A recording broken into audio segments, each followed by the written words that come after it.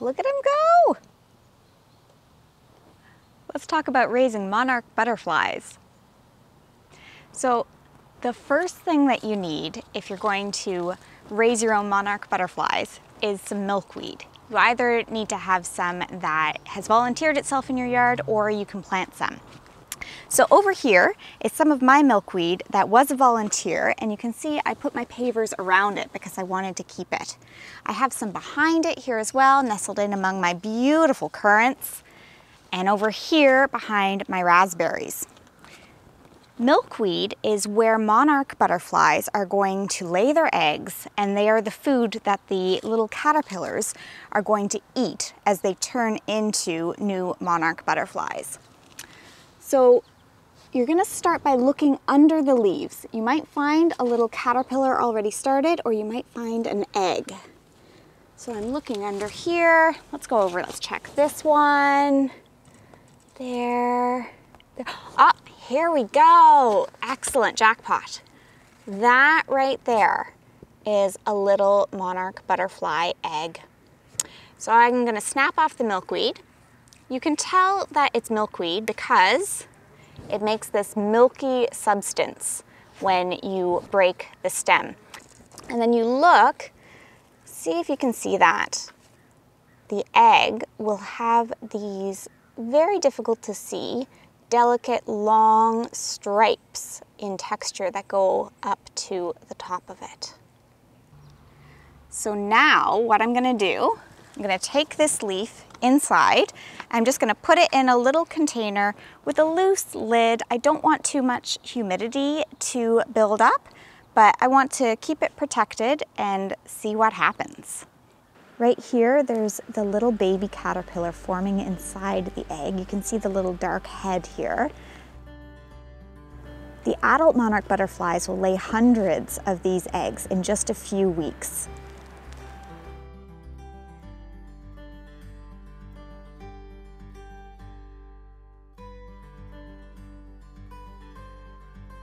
Once it hatches out, it's gonna eat its egg and then start to find an edge of the leaf where it can start to munch. Milkweed is actually a toxic plant to most animals, including humans. It contains something called cardiac glycosides. This actually helps the monarch caterpillars because when they eat it, they become toxic as well to many animals. So this increases their chance of survival.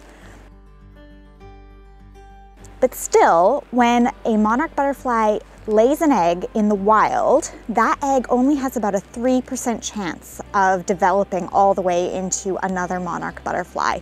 And when we bring them inside and give them protection, we actually increase the odds of this little egg surviving to about 90%. This is really helpful for the planet as well as really interesting for our kids because these are important pollinators and their population has had a really sharp decline in the last couple of years. And that's because of climate change, because of a loss of habitat, and because of lots of pesticides that are harmful to the monarchs.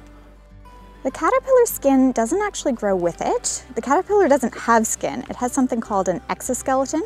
Here you can see the caterpillar wriggling because it's about to break out of the exoskeleton and expand into a new, bigger one, which will harden as it expands.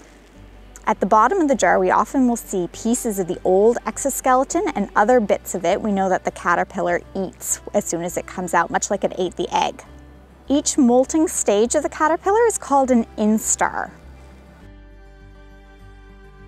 After a day or two, the leaf that you have the caterpillar on is going to start to wilt or dry out, and it's also going to be covered in caterpillar poop. So it's not so good for the caterpillar to eat anymore. When you see this happening, just pick a new leaf from your milkweed, and then we just pick up the leaf that the caterpillar is already on and put the new leaf underneath so the caterpillar will find its way without us actually having to touch the caterpillar.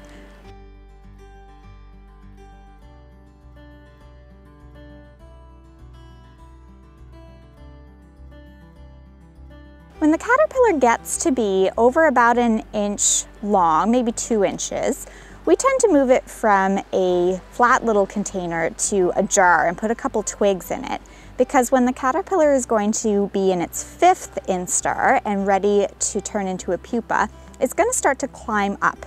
It's going to want to find a camouflaged high place, because in the wild this will be where it's the most protected against predators. It takes about 7 to 17 days for the caterpillar to go from this newly hatched little egg baby, to set into a pupa. We put a lid on the jar, but we don't screw the lid on. The caterpillar often likes to hang from the lid, but you want to make sure that there is still a little bit of airflow, like there would be outside. When the caterpillar finds a place that it decides it's going to set its pupa, it's going to weave a little pad of silk and stick itself to it. It's actually got this little hook in its belly, and it's going to hang from that hook, and it will make a J shape. And about 12 to 48 hours later, it's going to shed its final exoskeleton of the caterpillar stage and turn into this green pupa.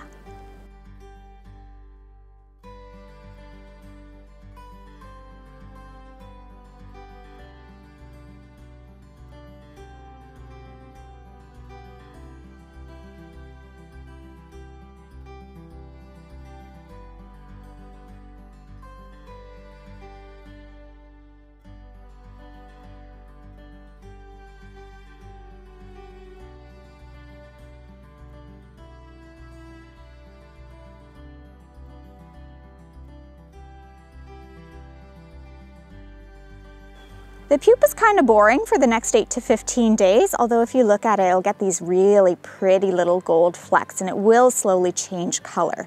But you don't really need to do anything other than leave it alone for this week to 2 weeks. So this butterfly is almost set to emerge. You can see that the pupa has gone almost completely transparent, and it looks kind of bluish. Look on the lower left-hand side of the pupa. All of a sudden there's a little tear, and you start to see air leak into the shell, and the whole shell darkens a little bit as more air gets between the butterfly and the shell.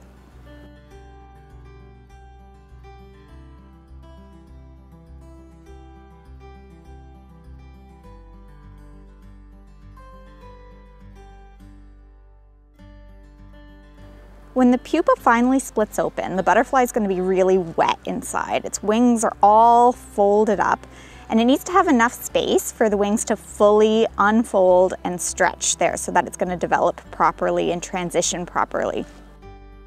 And look at how swollen the body is right here as well. So that's because it's been 1 to 2 weeks that the butterfly hasn't been able to poop, so there's a big waste buildup, and that's going to drip out from the bottom of the butterfly's body over the next couple of hours. It'll sort of be a clearish to reddish kind of a color, and the butterfly's wings are going to dry off. It's going to get ready to move on.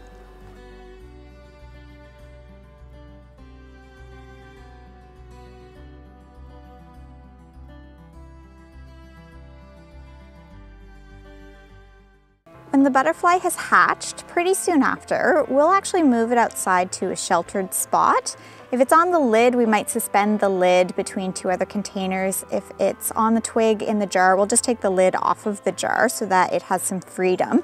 And generally it will rest for up to 12 hours and then actually crawl around and explore, which is really neat.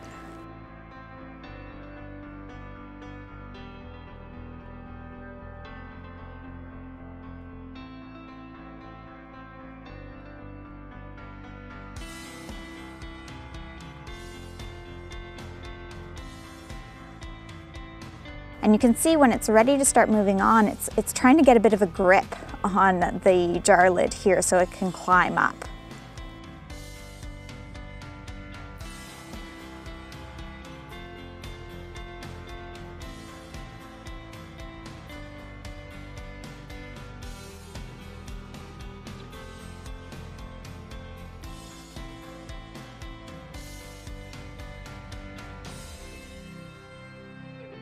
In general, it's really important not to touch the butterfly's wings. A butterfly may climb on you, but it's touching you with its legs. Leave its wings be so that you don't cause an injury.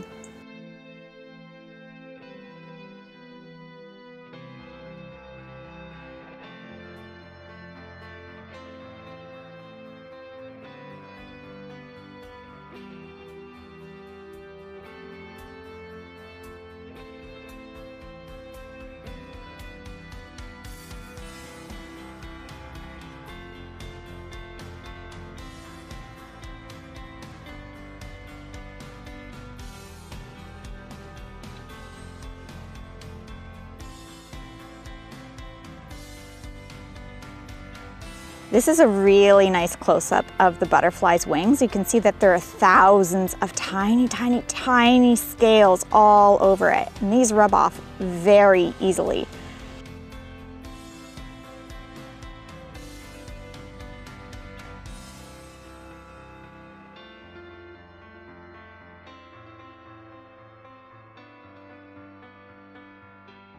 Often we'll find them for a couple of hours in our hibiscus or in our pear tree, and then a week later we'll see monarch butterflies floating around the garden, and we always wonder if they're the ones that we hatched.